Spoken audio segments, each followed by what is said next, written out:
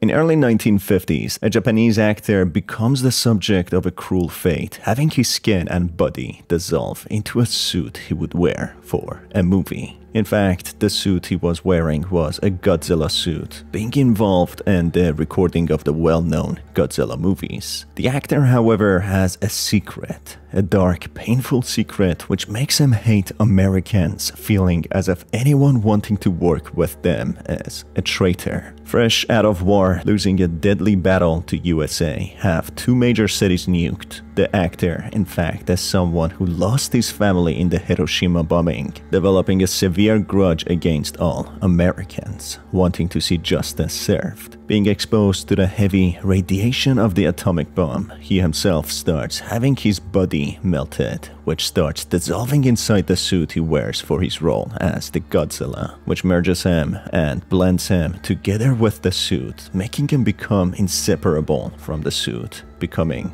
a Goji. Hired in Toho Studio, the actor becomes notorious as the man in the suit, having a very odd story, something that will be the topic of many conversations. The actor, at the time being unknown, would wear the suit most of the time, with his colleagues and co-actors never actually seeing his face. The actor goes so far as wearing the suit even during breaks and taking it home, refusing to answer to his actual name, urging his co-actors to call him Goji, essentially the nickname given to the suit. During one fateful day, while doing a shoot, the man in the suit would suddenly stop moving, having labored breathing. When people go to check on him, seeing how he doesn't move for a few minutes, they go ahead to check inside the suit, making sure the actor is alright, when they become horrified to find something unexpected inside the suit. The actor's flesh had started growing inside the suit, blending in, dissolving and attaching to the suit. When the people tried to open the pocket where the actor would climb inside the suit, his skin ripped and tore, depicting how he has become part of the suit. Somehow, his body had dissolved and fell inside the suit to the point that he had formed the inside shape, making it impossible for him to get out. Something that didn't seem to bother him, something that seemed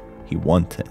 His intentions of wanting to become this creature are convoluted, but it seems as if something drove him to become as such, something he thought would help him in pursuit of a plan, helping himself and possibly his nation even. Years pass and the actor adopts his identity as this cursed creature, with the Toho studio still using him for the upcoming movies, as this was the only suit available, and it seemed that they liked the originality of the actor and what a freak of nature he is. In 1962, with the popularity of a new movie with a giant called King Kong, Japan decides to collaborate with their American counterparts, including King Kong in an upcoming Godzilla movie, which doesn't sit very well with the man in the suit. An American cameraman being hired for shoot of this movie reports anonymously about something morbid that happened while shooting the movie. A Japanese fellow by the name of Shoichi Hiros assumes the role of King Kong, wearing the suit against Godzilla. The man in the suit develops a strong hatred towards him, seeing him as a traitor wearing the King Kong suit, as it is a product of USA, a country which he sees as his enemy, who caused genocide and destruction to his nation, taking the lives of his loved ones, whom he has vowed to avenge. Hence why he has adopted the identity of this monstrous being, so he can become powerful enough, killing as many he believes to be responsible. The studio personnel would learn about his strong dislike towards Americans, as he would roar at them whenever any American would approach him, with him roaring as his vocal cords become damaged as his body blends into the suit, making more animalistic sounds than anything recognizable to humans as words. During one final scene, the American cameraman keeps on recording, following the script, where Godzilla and King Kong would fall off a cliff while fighting, which ends up badly, not according to plan. While in the water, visible struggles can be seen, with Godzilla getting out of the water while King Kong doesn't, which in reality shows how the man in the suit drowned Shoichi, being the man in the King Kong suit, killing him intentionally as he thought of him being a traitor representing an American monster. Seeing this intentional murder, the cameraman runs through the corridors on the studio, horrified to what he just witnessed, when he notices that he's being chased by the man in the suit, which he takes a photo of using his camera, managing to exit the studio. The first encounter being petrifying, this makes the cameraman very curious to find out what is really going on and who the man in the suit is. He gives the photos that he took to one of his friends who specializes in this sort of field. This friend the cameraman gives the alias Elisa to protect the identity of, explains the man in the suit is fusing with the suit due to radiation, which exploded him inside the suit, fully merging with the suit and within it. Not just filling the gaps, but injecting into the suit itself, becoming one with it, to the point his bones, his teeth, and flesh would form as part of the suit, making the suit's mouth lined with sharp teeth, becoming part of him, able to control it, including the tail and even the eyes. Despite the man having his eyes bloodshot, fusing with the suit gives him the ability to use the eyes of the suit, which reflect back like an animal when the camera captures a photo of him. The description of this video portrays a different side of the story, being from the man in the suit who explains how he wants to avenge his family who died, killing anyone who did that to him, anyone who helped the culprits, and anyone who collaborates and works with them even now, remotely associated to them. This means he wants to kill all Americans and anyone who works with them, believing everyone is responsible for the atrocity that happened to his family. This is followed by a tape sent to the cameraman from an unknown source and anonymous sender, who explains that Americans will pay for what they did to the sender and his nation. It further explains all Americans cheered when civilian Japanese lost their loved ones, and so much more. The person went out of Hiroshima for a work trip. That's how he survived. But when he returned, he saw his entire family absolutely decimated, with his home and city gone. Hence why he has vowed to take revenge for anyone who wronged them and will kill as many Americans as he can. This tape is of course from none other than the man in the suit, whose intention of becoming this beastly creature is clarified. That he wants to be powerful enough to kill people he believes to be responsible for the death of his family. The tape came from Toho Studio, yet the tapes were shabby and not professional, confirming it was from the man in the suit. The Toho Studio then tried to take the man out of the suit, but it seems to be unsuccessful as his skin had become the suit, with his flesh, bones, organs, and everything else being fused with it, so it would be impossible to separate the suit from him. In 1964, the man in the suit manages to escape the studio, with Toho trying to cover it up, labeling it as a meticulous attempt of promoting their new movie, when they remove all other sources of news about the escape of the Goji. One eyewitness reports that seeing this creature was very surreal, being unlike any Godzilla as his skin seemed real,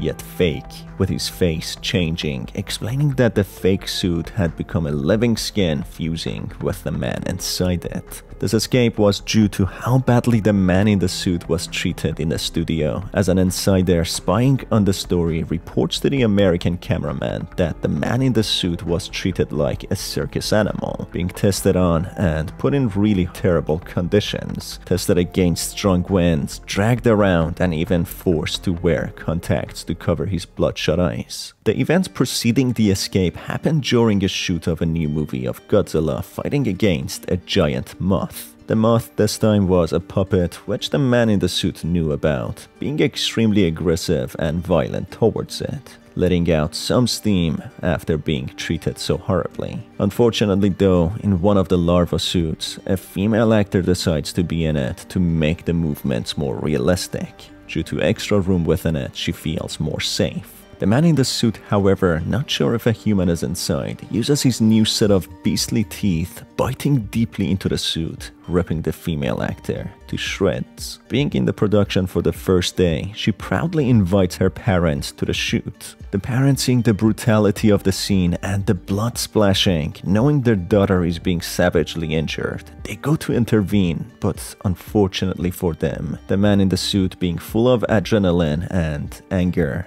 lashes out and attacks the parents, mauling them to death. In a moment of clarity to what he has done, he runs away, which leads to the events of him being spotted outside by other bystanders. The team in Toho's studio go after him, finding him standing still, watching the wilderness and the nature in awe, as if being calmed by it, wanting to be there when he gets captured. As a last resort, the man in the suit vomits a boiling red liquid, as if being his own blood, seemingly evolving into a full-on goji, having radioactive vomit. With the man in the suit sedated and taken back to the studio, they expect to see a crushed individual inside the larva suit. But instead, they see it evolving into a moth monster, revealing that the bite or vomit of the man in the suit is actually radioactive, causing the victims to start melting, fusing into whatever suit that they are in, which gives rise to a new range of creatures, hybrid human monsters. Going back to 1955, the cruel and corrupt Toho studio, having only money in mind, saw the value in the man in the suit, a hurt and scarred man who lost his family, wanting to seek revenge in blindness, which they saw profit in. They made another actor wear another Gojira suit, fighting against the man in the suit,